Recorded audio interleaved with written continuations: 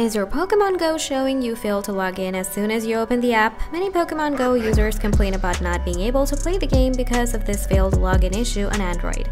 Now, on your Android device, if you found failed to login issues keep coming on your device like this, then watch this video and learn a quick way to solve your failed to login issues on Android.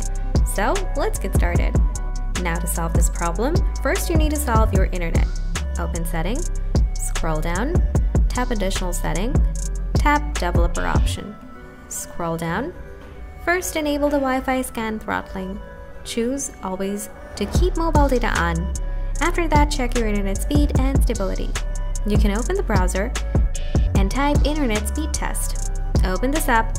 If you found that your internet is not working well on your mobile device, you can enable airplane mode for 20 seconds and turn it off.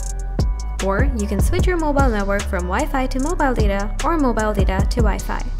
If you still have issues and if it keeps showing you connection timeout, open Setting, scroll down, tap Connection and Sharing.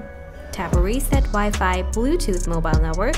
Now choose your SIM card that you're using the internet. Now just reset your network for your device.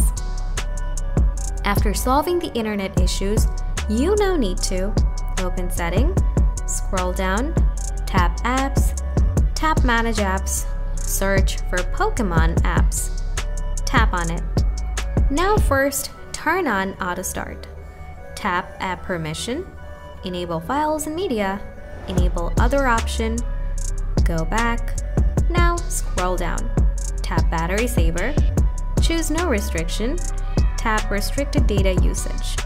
Enable all the settings. Now reopen the Pokemon apps. Now try to play the games.